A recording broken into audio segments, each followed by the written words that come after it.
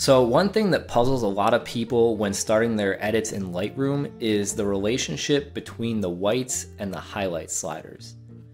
I think it's often overlooked and almost never really explained. It's a bit of a difficult thing to explain, which is probably why many people don't go into it, but I'm going to attempt to do my best to show their relationship with each other and how they can be used when editing. Most often you'll see tutorials where someone just runs through their edits, dragging these sliders around until it looks good, and then they'll say, oh, that's my editing process and whatever. And that's totally fine, but I think it's really important to better understand what each one of the sliders is really doing. So hopefully this will help you better understand how they work together and what each one is really doing. Everything I explain here can really be applied the same way to the blacks and shadow sliders, but right now I'll be focusing only on the whites and highlights. Now, a lot of people go into editing with the entirely wrong perception of what each of these sliders is doing. And for good reason, because honestly, it's kind of confusing when you really start looking at them in detail. So let's start with the white slider, because this is really where you're going to be starting a lot of your edits anyway. Now, the first key thing that I'd like to point out is that the white slider affects a much wider tonal range than the highlight slider. And we need to remember this. Now, it almost doesn't make much sense when you look at your histogram up here, because you look at the histogram and you look at your whites are in this little area here. Your highlights are this bigger area here. Then you got your midtones, your shadows, your blacks. But it doesn't really correlate when we're talking about the sliders versus looking at these little sections up here and how it all works. But I think you'll start to understand what I mean by that as we get further into this, because they do all correlate to each other. Obviously, they work together, but not in the way that a lot of people think. But just know that adjusting your white slider will basically affect the overall exposure of your image in a less extreme way than the exposure slider at the top. So essentially what the white slider does is it sets the white point for your image.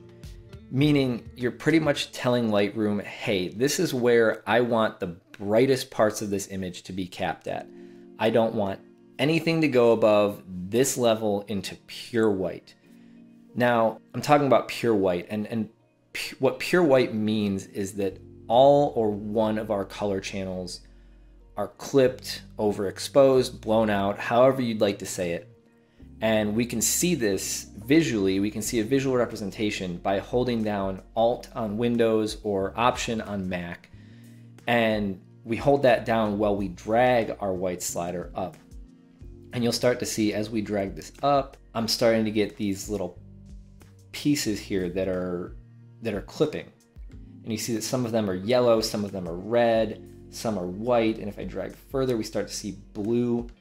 Now, what the colors mean is that we're clipping in that color channel. And what white means is that we're clipping in all the color channels. And if I let go of this, you see all this clipping that we've done. Now the image is going to be super bright and look terrible. So essentially, we want to do our best to avoid too much clipping, though that's always going to be an artistic decision that you need to make, how much clipping you really want, or if you want no clipping at all. It's, photography is an art, and I don't want to put anyone into this box of don't do this or don't do that. I'm just giving general guidelines.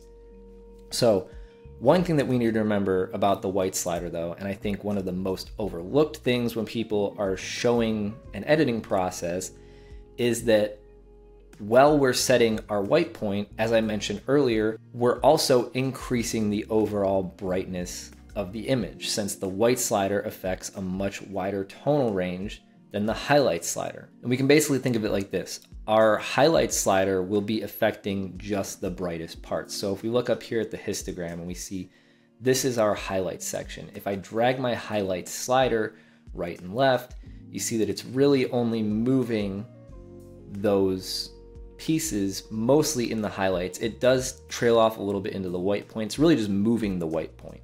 If I move my white slider, however, you'll see that a lot of this overall in the histogram moves. We're getting the white point, the highlights, the midtones, and even a little bit of the shadows all moving with the white point. And that's because, like I said, it's almost like we're adjusting our exposure, but not as extreme. And like I said, again, because our white point, our white slider affects a much wider tonal range than the highlight slider. The white slider is telling Lightroom where we want our brightest white to be capped. So one thing we need to know is that by setting a proper white point, by using our white slider, this helps ensure that you have maximized the dynamic range in your image and helps provide strong contrast, which makes the image visually pop. And we want to make use of a full dynamic range. Well, again, creative decision, but for the most part, we'll generally want to make the most of the dynamic range that we have in an image. I see way too many people push the white point using the white slider completely unnecessarily. You should really only stick to using the white slider quite gently, or when you have an underexposed image or an overexposed image, you can push it a bit more in either direction. If your image is already exposed bright enough and properly, you're really not going to be wanting to push this very far if you already have the dynamic range. So really quick, let's go over this. So where is our white point on the histogram? So if we look at our histogram, you'll see this little tail end right here, okay, where this drops off. Now that is where our white point is currently capped at. So when I drag the white point, you'll see that I can take it over to the right until it just basically barely touches this right-hand wall. And that's increased my white point and brightened up the overall image, which initially was a little bit underexposed, and now it's more properly exposed.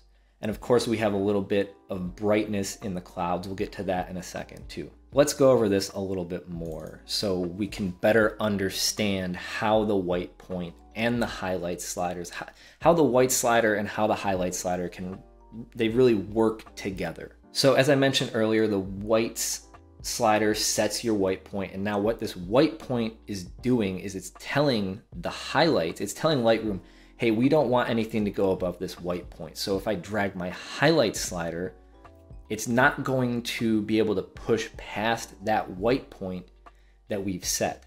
Now I'm going to do a bit of an extreme example of it to really show you how this is working. So what I'm going to do is I'm going to take my white point and I'm going to drag it all the way down here. So now we have our white point sitting right here. You can see right where this little tail ends right here. That's where our white point is capped at right now. And I'll zoom in right here so you can see.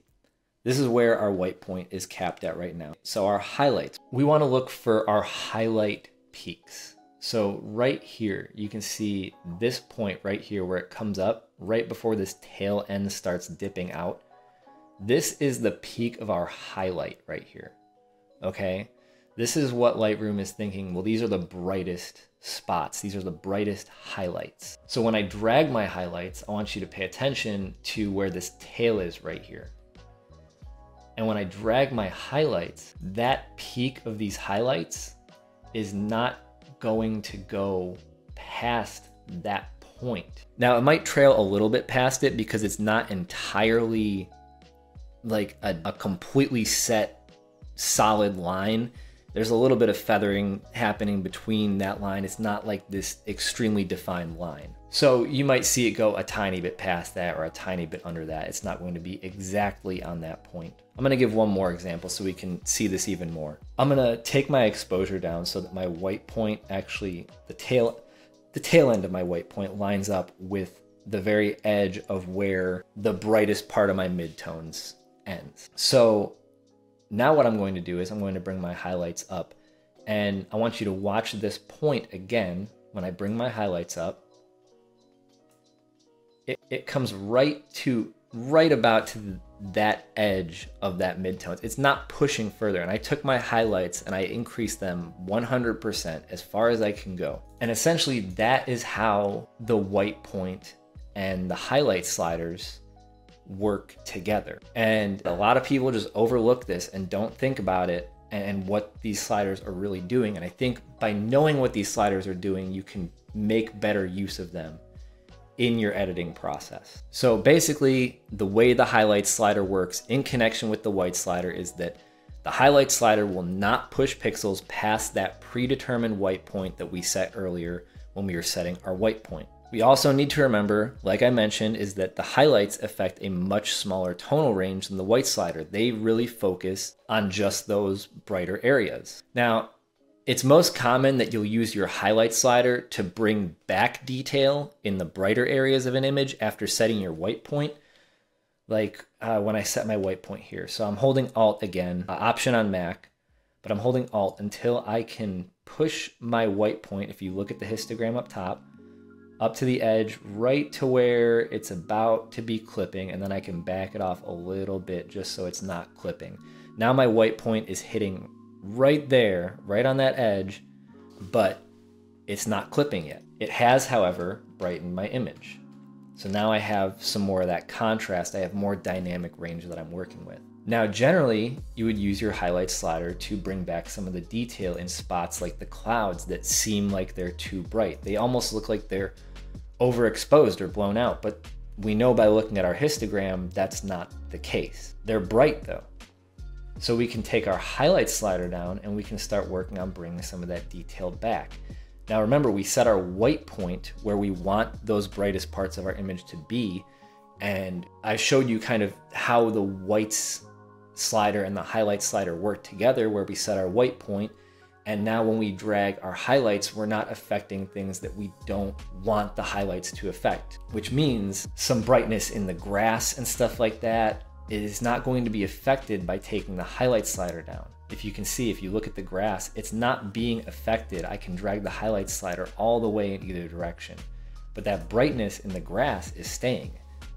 And that's what I want. I want that brightness in the grass, but I don't want these clouds to be so bright. So I can take the highlight slider down a little bit until I start seeing some of that detail back in the clouds, and I'm not over affecting things. So now I brought some detail back in the clouds, and I can look at a before and after.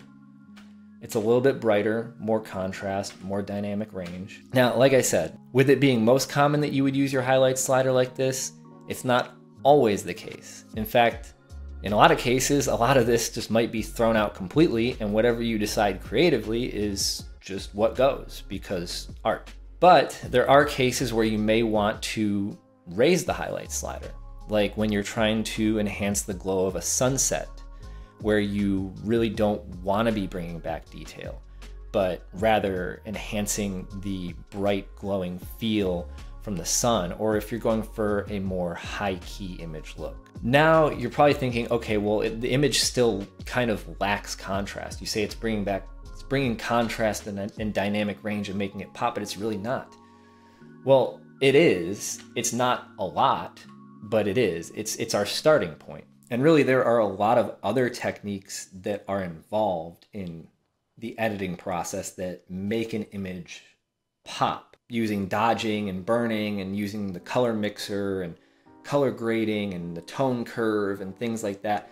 I'm not going to go into all of that in this video. I mean, there's so much more. I'm not gonna go into any of that. I'm really just focusing on the whites and highlights sliders. So, but yeah, you're probably thinking, okay, well now much contrast. So this is where the blacks and the shadows sliders would come in. And like I said earlier in this video, the blacks and the shadow sliders are pretty much equivalent to the whites and highlight sliders, with a couple very small differences.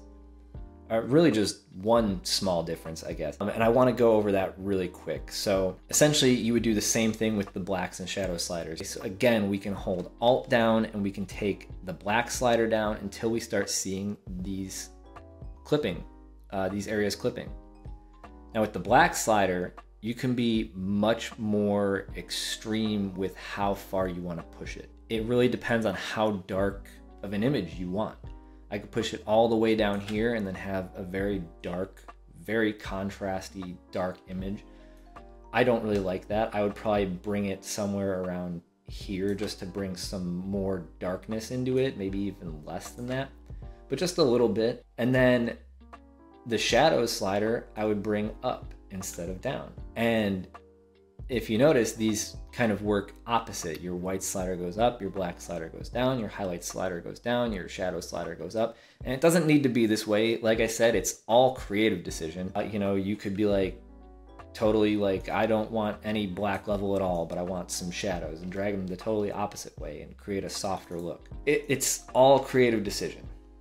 But what I'm gonna do for this image is I'm gonna drag my black level, down somewhere around there, and then bring my shadows up to bring a little bit more of that brightness in, but still kind of retain that contrast. And it comes down to a game of just balancing, finding what you like for a specific image, and finding a good balance of what you like. Like now maybe I think my highlights are too dark, so I could bring my highlights back up.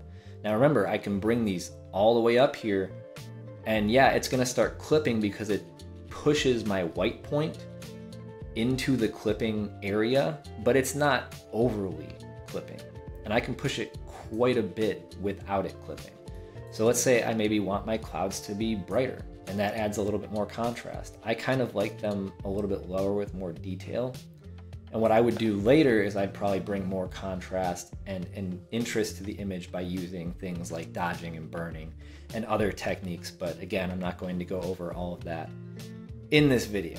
Anyway, that's the general bit of how the whites and highlight sliders really work in Lightroom. So yeah, that's really all I wanted to go over today. I hope this helped a little bit, and I hope I did okay with the explanations. If you have any questions, please just leave them in the comments below. And if there's anything else you'd like to see in Lightroom, let me know, and I'll do my best to not completely suck at making a video for it.